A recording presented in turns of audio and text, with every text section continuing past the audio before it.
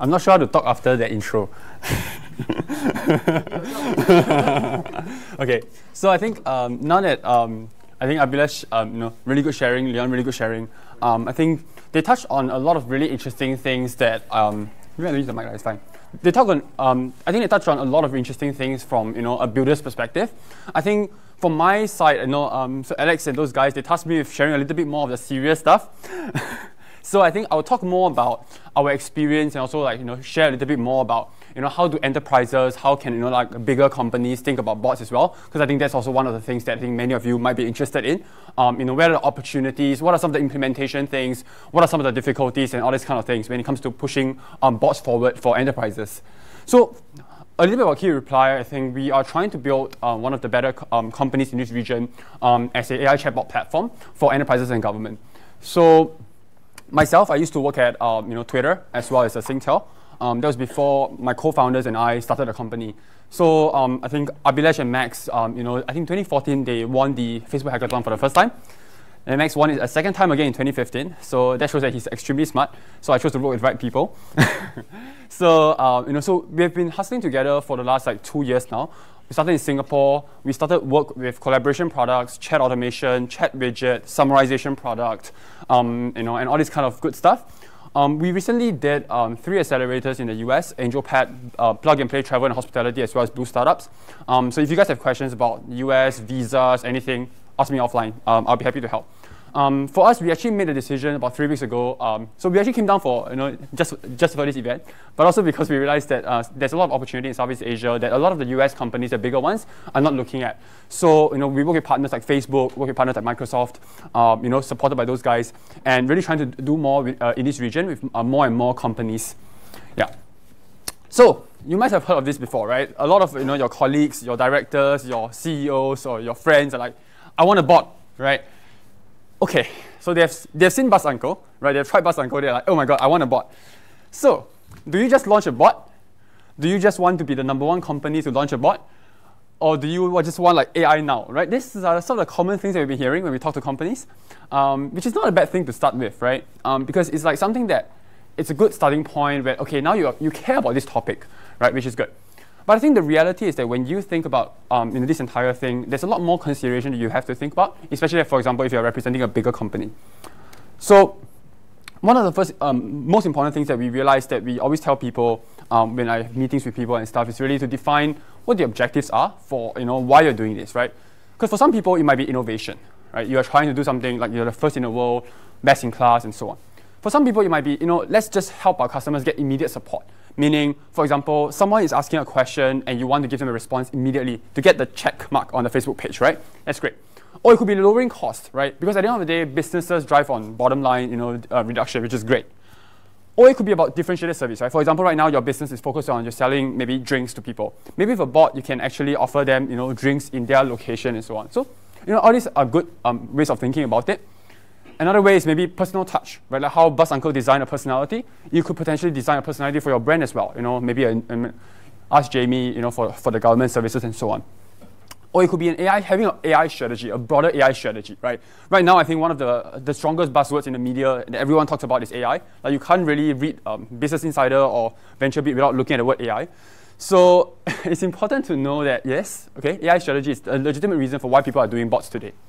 And maybe, last but not least, increase sales, right? At the end of the day, like for small businesses, like Alex and Leon mentioned, a lot of the small businesses are caring about increased sales, right? Because at the end of the day, they can't just drive on blood and sweat itself. So for whatever reasons you guys are thinking about for bots, for companies, these are all some of the potential reasons that will be interesting.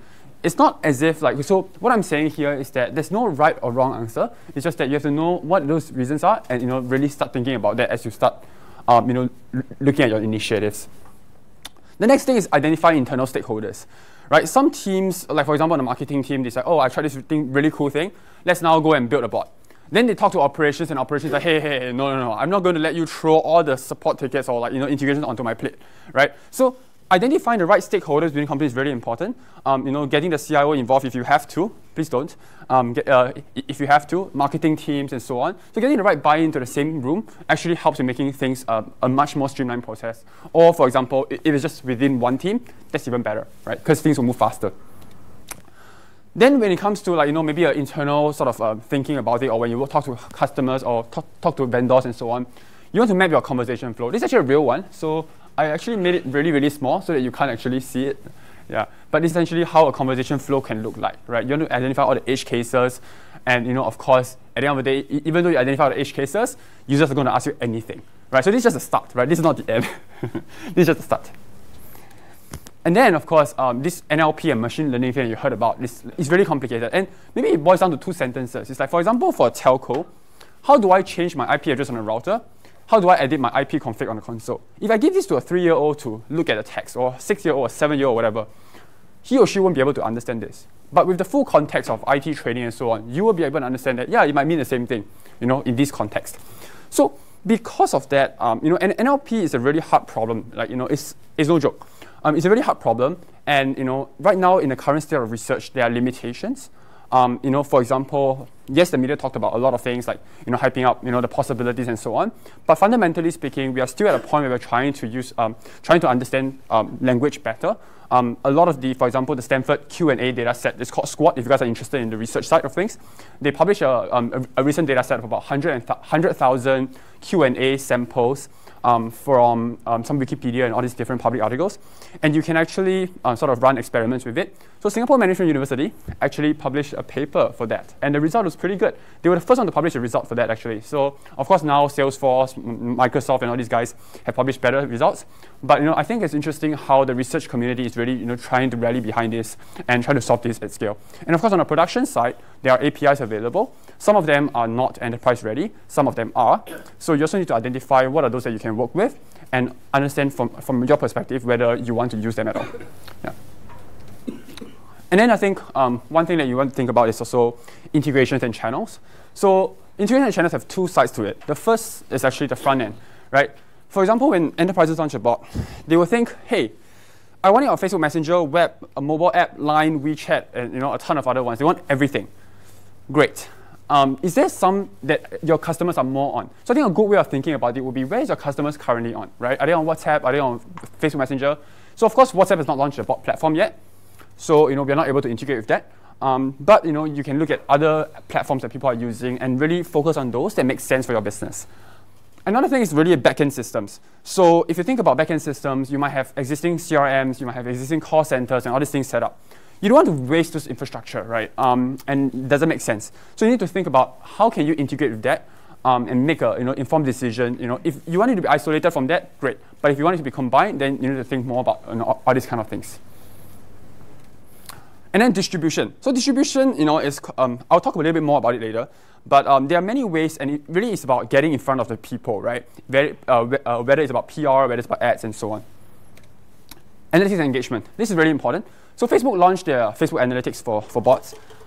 At the same time, we also see a lot of bot companies being around, for example, analytics for bots. And there's a reason why they exist. So they exist because I think some of the tools that people need to identify the conversations, for example, that people talk to a bot about, where they fall off and all these kind of things, are not currently supported yet, or not currently built by the Facebook team, or you are deploying across multiple platforms, right? So you want the combined analytics across different things. So all these practical considerations do come in, and you need to make sure that you have that. So, bots for your company. How do you do it? You can do it in-house, right? There are a lot of companies who do it in-house, like maybe, for example, have an internal hackathon. Hey guys, let's use Chatfuel or bot framework and so on, and let's do something, which is good. But the only problem with that is that, as with a lot of internal hackathons go, the projects don't last past the hackathon, right? Which is kind of sad. So you want it to sort of have a strategy. Okay, if we do a hackathon and there's some really interesting projects, let's try to move it out and commercialize it. But it also has problems itself, because projects, as we know, built during hackathons are a little bit more shaky. They're not really meant for tons of people to use. So that's also one of the problems. You can also do POC with maybe selected users, right? Have a small focus group, launch it to them. These are all things that you can do. I think importantly, when you do it, after you launch, you want to really understand how users are using it, how you're segmenting the user groups, and then, of course, test more things and optimize further. And, of course, use this as a way to inform your AI strategy, whatever that is. or you can work with a vendor, right? So I mean, I'm biased because I come from that side of the business. So the thing is, for vendors, I think if you talk about if I were to evaluate vendors today, I'll be evaluating vendors on a couple of things. Pricing is important, but it's not the most important, right? Pricing is something that it should be focused on results. If the pricing makes sense, it's results oriented, that makes sense. I think portfolio of customers is an important criteria because you want to know that these companies have done things before, right? So I think that's also from our perspective, we have to think about how can we build a better portfolio of customers going forward. Another thing is I think timeline. So some companies can wait 1 year to launch something, some companies cannot. So depending on the timeline, whether it's 3 months, whether it's 2 months, whether it's 6 months, it also will help you to understand what is the scope that you really want to scope this into. NLP and ML, I think, is an important thing to think about when evaluating vendors as well. Do they do it in-house? Do they use existing platforms? Do they integrate with multiple? Or how do they think about it, right? And it shouldn't really be like a black box, like we don't tell you what we do kind of situation, because that's kind of dangerous, right? And you don't really want to be buying into that. Management is very important because when you launch a bot, if you have the team, your content team, your social team, and your support team using it, you can't have like one person managing like 10,000 messages every single day, right? You need to have a management dashboard, and you need to have analytics, you need to have audit, and all these kind of things. So these are all some of the things that we think that we see is important for customers. Yeah. And the pitfalls, right? I think it's easy to launch a bot for fun, right? It's easy. Like you can do it over like a day. But then what's next, right? I think if 35,000 developers develop bots for fun, then we have a situation like what we have today, which is like, I think there's a lot of bots out there that's not really well thought through, and I think we might even be guilty of that ourselves. So I think that's something that we want to sort of help to maybe change going forward, to focus more on quality, focus more on results, focus less on the hype, and focus more on what can we do meaningfully. Edge cases, I think, it's always going to be there, right? So when you launch a bot, you're going to get people asking questions in different ways, all kinds of ways. So you want to make sure that you iron out some of those edge cases and continuously optimize. So the bot doesn't just stop after you launch. It actually continues, right? Like what Abhilash has seen, day 1 to 30, the architecture looks very, very different. So when you guys do your own personal projects as well, you'll see that happening. No improvements, feature creep. These are all some of the things that comes with all these like app development projects and websites as well. And I think, last but not least, I think important integrations are always like sort of not looked at because sometimes people just want to launch things fast. Yeah. So testing. What we've seen is that these are 3 main ways of doing testing. Internal testing between you and your team members will be really, really good. And then actually about 60–70% of issues can be sort of taken out from there. And then when you trial with customers, then you get a whole ton of new use cases, new tons of problems and everything. So then you of course you smooth out all those kinks. And then when you start scaling, you realize, hey, maybe I don't want to do all these things myself. I can do maybe more automated stuff. So you start writing scripts, you start writing programs on the back end. So these are all good ways to think about it for testing. For launching, I think there's 4 broad areas where you can do. I think a couple of like things that maybe I didn't mention, maybe like partnerships and so on. But broadly speaking, using your existing assets on the web, on app, and so on is really, really good. Email lists if you have. And I think right now, so there are some Facebook or Google ads that you can actually run. So Facebook, you actually can run this ad format called send message. So it appears in people's timelines, and essentially people, if they're interested, can click on the ad, send message, and then get started with the bot. So that's actually one of the ad formats that's available. I'm not sure what other formats will be available for bots going forward, but I think it'll be more and more interesting. We also see re-engagement tests from Facebook side as well. So for example, let's say within a messenger conversation, if someone has talked to the bot before, you can trigger ad unit that actually re-engages the user. So that's pretty interesting. PR and content is always helpful, right? I mean, if the bot solves a fundamental daily use case, or like event-based use case, and there's a lot of interest around that, then I think that's always going to drive a lot of usage for the bot. Yeah. And I think last but not least, I think this one is something that I think as an industry, as a growing nascent field, everyone is still figuring it out as we go along.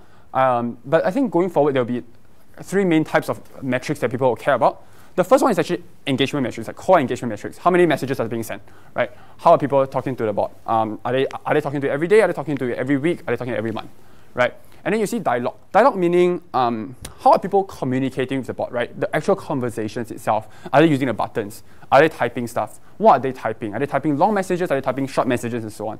So these are all the things that you want to be able to track and be able to understand. And this is also useful information for the company itself. And then use case. So use case-wise, sometimes it surprises us when we launch how people use bots. So for example, to give you an analogy, when we did the SGAG bot with the SGAG team, one of our primary objectives was, let's allow people to access jokes and funny things more easily on Messenger. It turns out that that's only one of the use cases that people use it for. And we were surprised that a lot of people actually use the bot as a way to send images and submissions to the SGAG team. So we have to literally basically build a new feature, which is essentially allowing the escalation of the images through email or through the backend to the team itself. So that's actually quite some of the things that we have discovered ourselves, that hey, sometimes there's going to be all these kind of unanticipated kind of things that happens as a result of you launching a bot experience and letting users try it. Yeah. Okay, so now, yes, I hope that you guys still want a bot after hearing me bore through this entire thing. Hopefully you guys still want a bot. I think the main takeaway that I wanted to really just share is really just think of implementation in stages, right? As with anything, right? If phase 1 today is launching on Messenger, maybe phase 2 tomorrow could be launching on Messenger on web, right? With integrations with backend systems and so on. Identifying the right partners is important, right? Whether it's Microsoft, whether it's Facebook, whether it's Amazon, or any of these companies, or like vendors and so on, or your internal stakeholders. These are all very, very important things to figure out, right? And then you can have a proper plan to move forward. And then tracking relevant metrics, right? Every time you start a project, don't just focus on innovation. Innovation is good, but try to think about the metrics that you can drive for the business. And if not, it won't be a sustainable project, right? It's not going to be sustainable as an effort going forward. And we also don't want to see efforts fail, and that's very bad for the entire industry. Yeah. So this is a bit of my plug. So we have worked with the Government of Singapore, Ministry of Communications, Tech in Asia, Ninja Van, SGAG, and of course more customers. Some of them I cannot disclose. And then this is actually some of how we think about it, not just about deployments on Messenger, on web, but also a full-featured management dashboard for customers to be able to use, for content teams to be able to use, manage all this information. And of course, the feature list kind of grows every single day. As you know, enterprise software, that's how it works. So yes, we are hiring very aggressively right now. So if you guys are interested in learning with us in this journey, shoot me an email, let me know. If not, thank you guys very much. Anyone got any questions for Spencer? Burning questions, we can take one before the panel session. Okay, can. Later you try to post it on Ask Forum, compare the speakers. I'll be handsome, more handsome. More handsome. Okay, not right. So ladies and gentlemen, we will have a very quick